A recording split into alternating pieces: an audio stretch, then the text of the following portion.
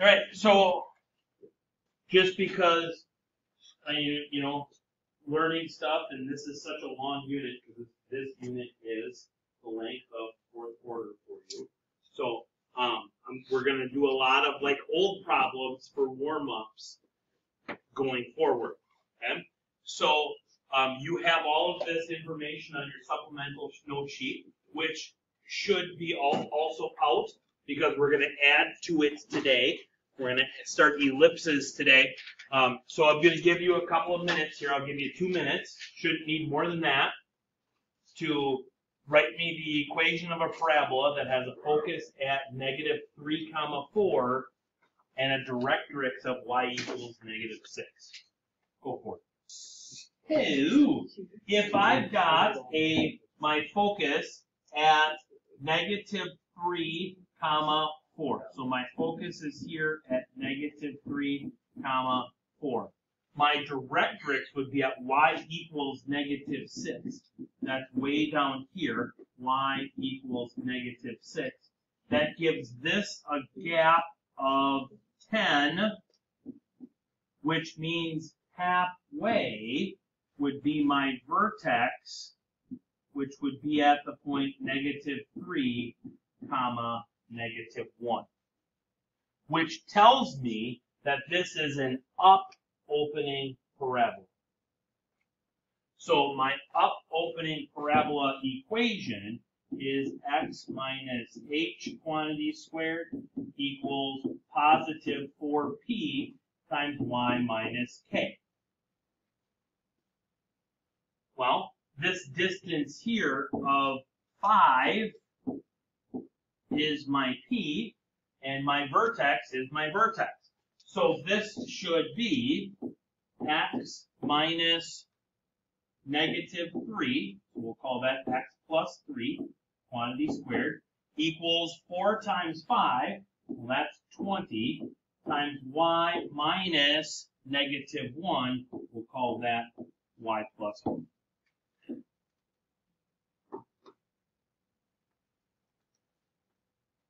Yes? No? Maybe? Yeah? Yeah? Good stuff. Now that we have a festival income, it's great stuff for not a lot of money. So today we're going to talk about ellipses, or ellipsi, if you will. Okay? The actual mathematical definition of an ellipse is a curved line. I don't like curved line. I should just change that to curve. Okay? It's a curved line forming a closed loop.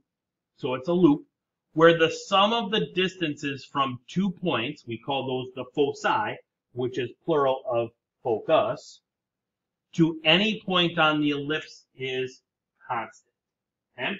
Now, basically, last week we talked about circles, right? An ellipse is a circle either stretched out horizontally or stretched out vertically. Okay? That's what an ellipse is. Now, to show you that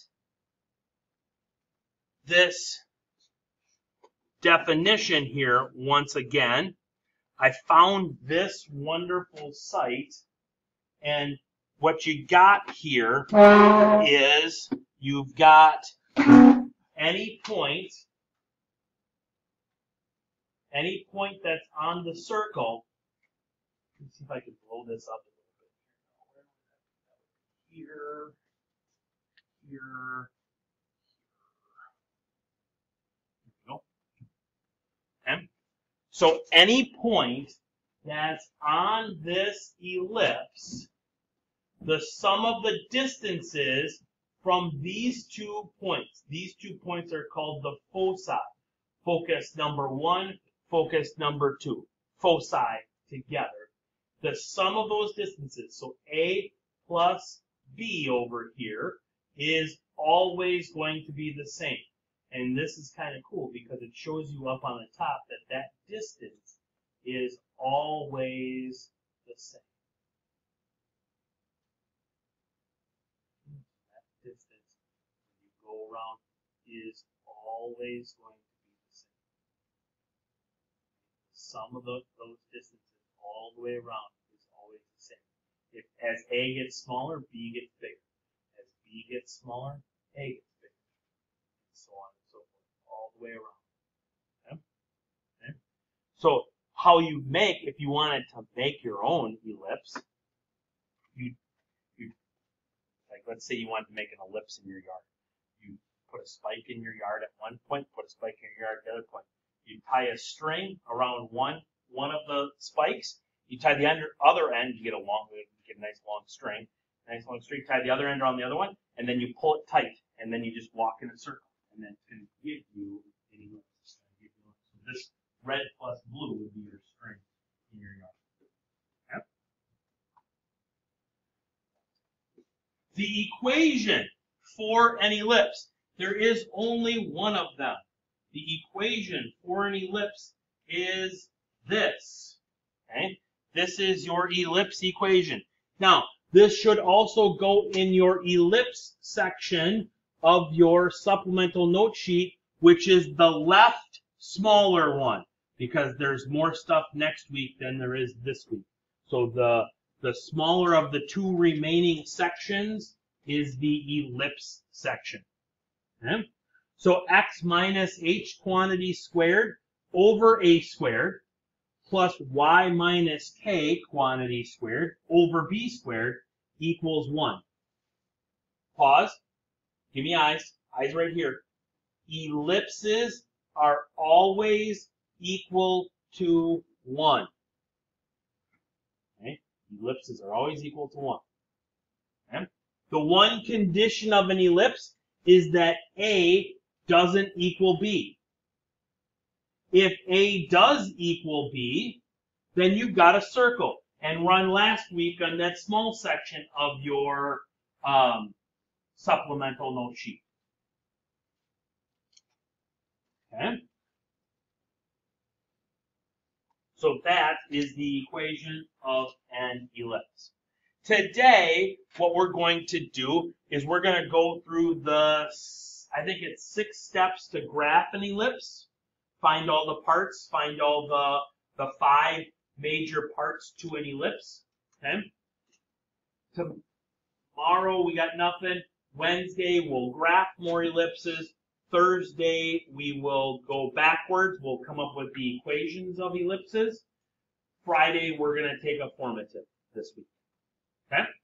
So that's this week in Algebra 3. Here we go, actually before we get going on that, where you can see an ellipse in real life. Okay? Let me borrow this for 1 second. If this were actually circular, it's actually octagonal, or no, hexagonal. But if you take a water bottle and you tip it to the side, then that circle forms an ellipse. The top of the water forms an ellipse. Okay? That's this one. Orbits in space are elliptical. Okay? Cool. Elliptical orbits. Protons, neutrons, and electrons. I couldn't think of the E1. I knew there was an E1 around an atom having an elliptical orbit. This is a building, I want to say in St. Louis. No, I don't remember where that one is, but that's an ellipse. Some snooker tables are elliptical in shape. That's billiards. That's not pool. Pool is what Americans play. Billiards is the original thing. There's no pockets. There's no holes on the billiard table. It's all about you have to hit certain balls at certain times, and you have to on a rectangular table you have to hit 3 sides in order to hit a ball and make it go. Okay? But the two cool ones are the one on the right and the one on the left down here at the bottom. Okay? I'm going to talk about the one on the left because it's part of American history. Okay? This is the original Congress assembly room. Okay, so that's where the original Congress met. And way back when America was just becoming America, a man by the name of John Quincy Adams, was a member of the House of Representatives. And he found that if he put his desk at a foci, he realized the room was lit. He found that if he put his desk at a foci, he could hear people talking at the other foci. And you'll see some of these rooms, like the Science Museum in St. Paul has one of these rooms. I think the Science Museum in Chicago has one of these rooms where you can be standing at a foci. So if I'm at one foci and Shelby, you're at the other foci,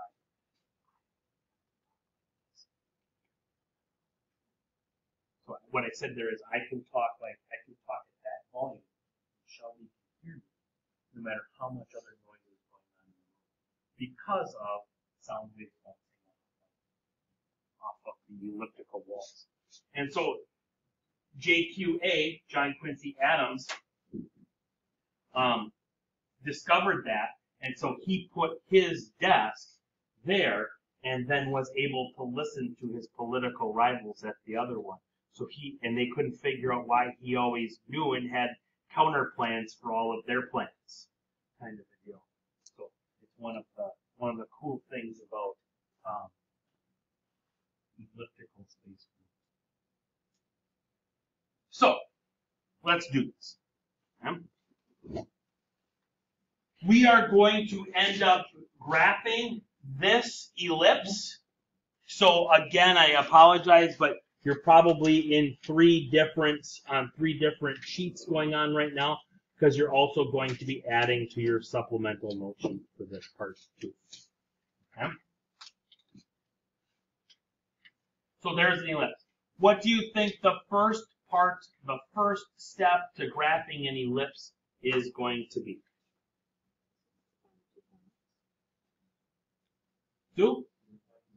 Find the center. You will still have what's called a center of the ellipse, which is different than the two foci points. Okay?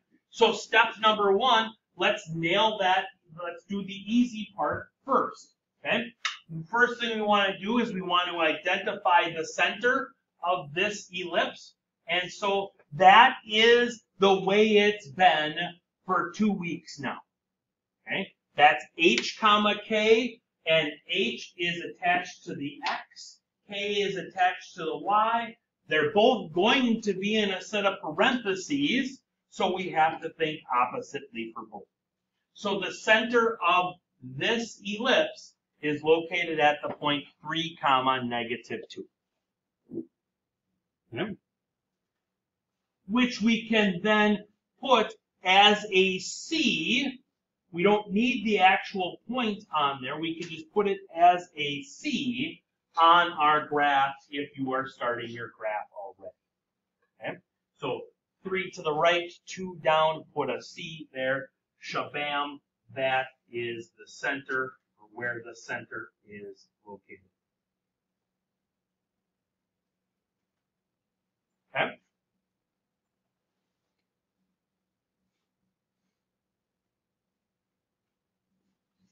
So,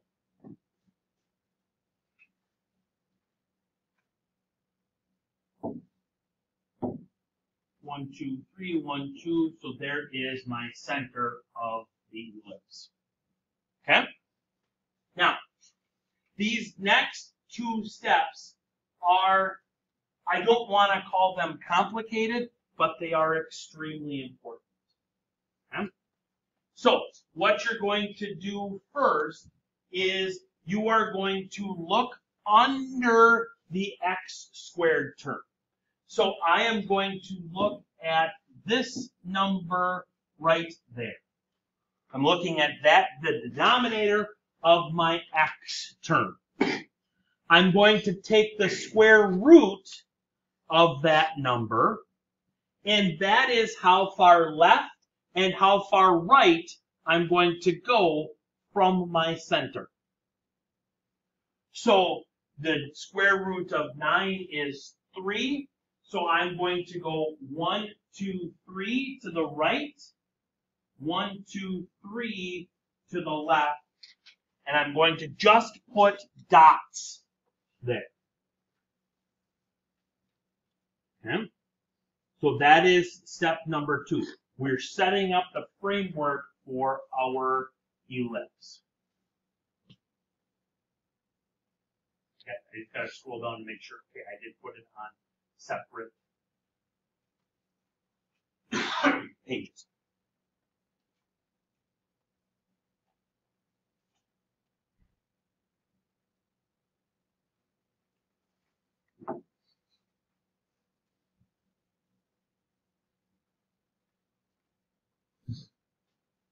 So we're there.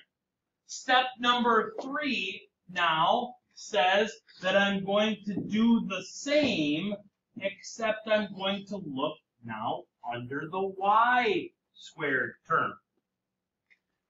I'm going to take the square root of that number, and that is how far up and down I go.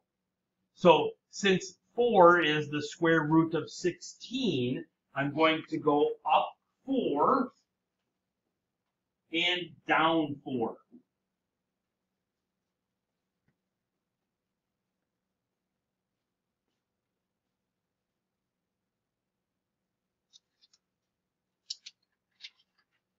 That is the framework for your ellipse. So you can now draw in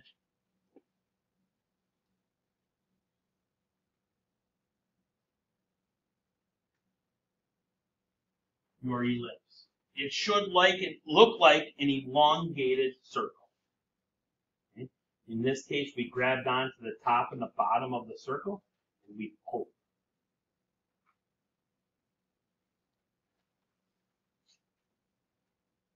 Which is step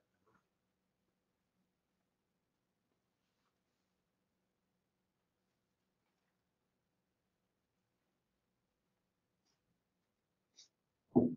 Step number 5. Oops. Did I miss a step 5? Where's step 5 going? Oh, look at that. Okay. So step number 5. Sorry about that. I missed step 5. Forgot I'd put it all on one side. The vertices of our ellipse are the end points of the major axes. So an ellipse has 2 axes. It's got a major axis and it's got a minor axis. How do you think you can tell the difference between the 2? It's got a major axis and it's got a minor axis. One that's bigger is probably going to be the major one, right? Okay. So the axes run through the center and they run vertically and horizontally. Okay. So which one is the major axis in this one? The vertical or the horizontal? Vertical, because it's longer, it's bigger. Okay.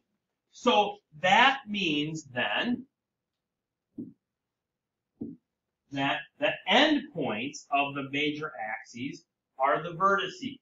So this point right here would be a vertice. This point right here would be a vertice because it's the end points of the longest axes. So this would be the point 3, 2. This would be the point 3, -6.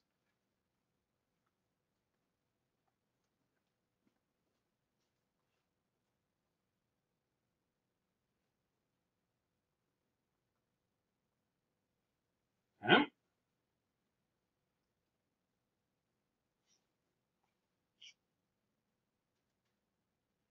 Good on that?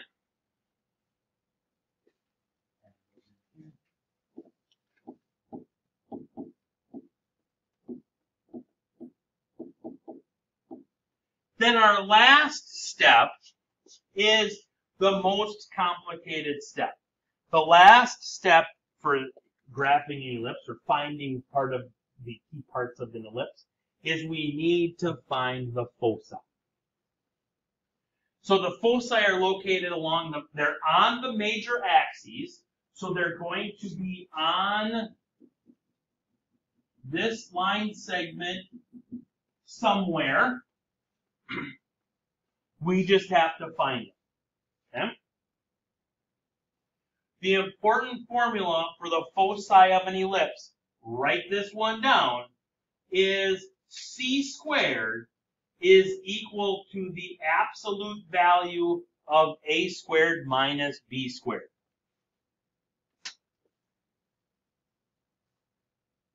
Where c is the distance from the center to the focus.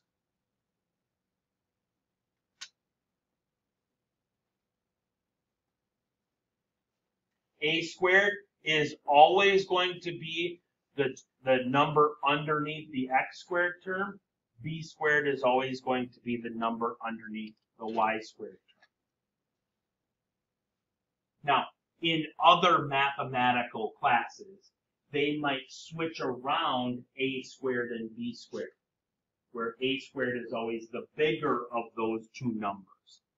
I don't like that. I like keeping things the same. A squared is always underneath x, b squared is always underneath y. That's why I added the absolute value. Okay. So, in this case, we would look at these two numbers here, and we would subtract them. So what is 9 minus 16? Negative 7. Absolute value of that would be 7. Okay? So c squared then is going to be 7. So what is c then? Square root of 7. Okay? But we're going to say plus or minus 7, right? Because we've got to add or subtract it.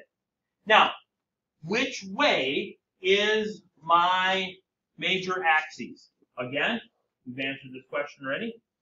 It's vertical. In a point, what's the vertical part of a point? The x part or the y part? The vertical part of a point is what? The y part. Okay? Because the y-axis goes up and down. So this square root of 7 number right here is going to get added and subtracted to the y part, since the bigger number was under the y part, which means that the major axis is vertical. So what I mean by that is, here is my center, correct? Come on now. That's the center, right? Okay? So I need to add and subtract that square root of 7 to the y part of my center. And that's where my two foci are. Okay? Now, on the graph, how far is the square root of 7? Or how big is the square root of 7? Don't need a calculator. How big? Square root of 7. Anyone? Over 3. But? Over 2. Bigger than 2, smaller than 3. Closer to 2, closer to 3. Closer to 3, right? Because 7 is closer to 9 than it is to 4. Right? So I need to go almost 3. 1, 2, almost 3. Oops. 1, 2, almost 3. And I put just an F there. 1, 2, almost 3. Just an F to signify where my foci is. when I ask for the answer, where are the foci, then I want them like that. You can split it up and you could do -2 plus the square root of 7 and then -2 minus the square root of 7, or you can combine those into one with the plus or minus. Okay? So, in general now, your supplemental note sheet should have a little bit more than this on it for the ellipses. Okay? So, step number 1, you should have find the center. And then whatever you want to put, H and K, however you want to do it. Step number 2, we're going to go left and right A from the center. You've got to find A by taking the square root of what's underneath the square. Step number 3, up and down B. Take the square root of B squared, that's up and down. Step number 4, draw it. Step number 5, find the vertices. Vertices are the endpoints of the major axis. Step number 6, find the foci. That's that C squared equals the absolute value of A squared minus B squared. Okay? And so, in terms of like your purple homework sheet this week, you'll see down in numbers 4, actually no, in all of them, you'll see that I have I'm going to ask for the center, I'm going to ask for the foci, and I'm going to ask for the vertices. Okay? So those together are the 5 key points that I will typically ask for other than the graph. 1 center, 2 foci, 2 vertices. Grand total 5. Okay? Let's put this all together now and let's graph an ellipse.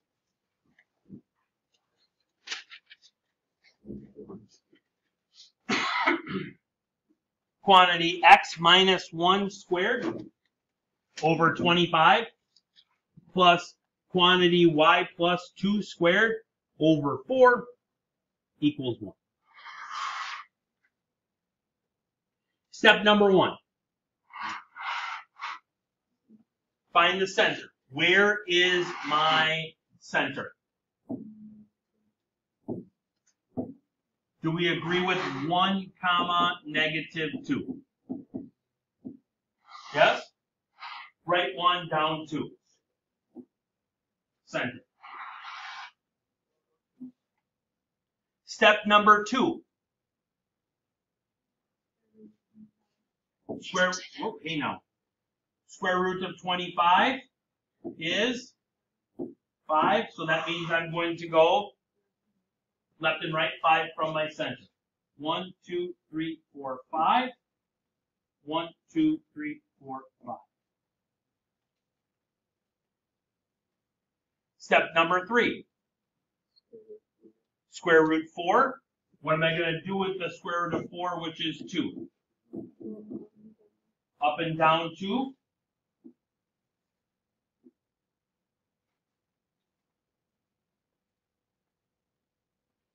Step 4. Draw it.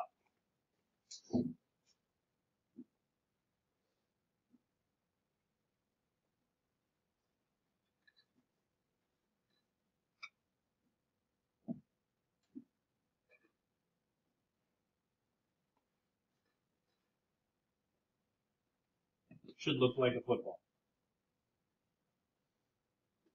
Step number 5. Vertices. My vertices left and right or up and down?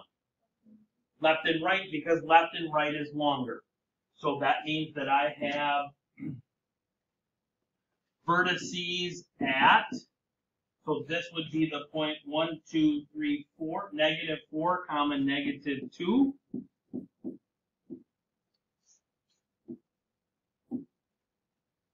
And 5. Nope, correction. 6. -2. Agree? We don't have to write that. We can just write the D. On the graph, yeah. Because you'll have an answer spot underneath on the homeworks for where you want the roots. Okay. Step number 6. Here's the complicated step now. Okay. So the formula was c squared is equal to the absolute value of a squared minus b squared. What's a squared? 25. What's b squared? 4. What's 25 minus 4? 21. What's the absolute value of 21? 21. So c squared here is 21. I need c. Square root of 21. So c is the square root of 21.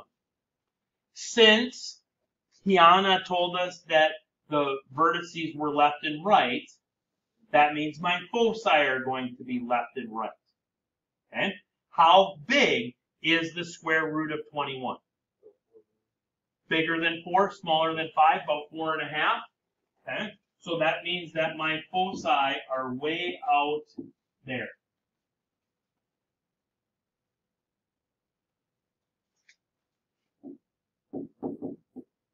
Because they're left and right, I'm going to add and subtract the square root of 21 to the x part of my center. So the foci are located at 1 plus or minus the square root of 21, comma, negative 2.